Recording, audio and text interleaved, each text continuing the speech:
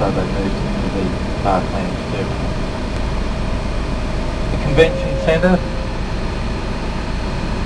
has been in operation for about 10 years now. It's currently booked out for the year 2014.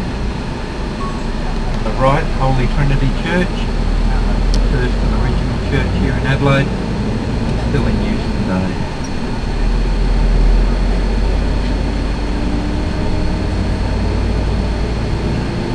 Most of the major hotel chains have their hotels here on North Terrace in close proximity to the convention centre, so that there's always accommodation very close to any time that there is a convention being held here in Adelaide.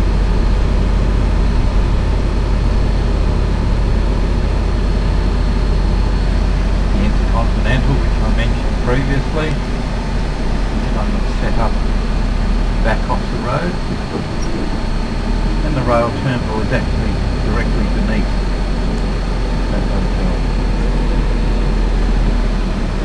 Railway station building itself, the architect is an American, and it has a beautiful marble hallway that leads from these doors all the way through to the other side of the building.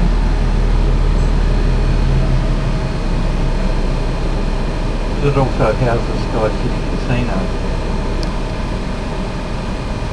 On the right is our more recent trams. It's not the newest one, but the new one that's been bought in. And the tram runs through from here all the way down to Glenelg.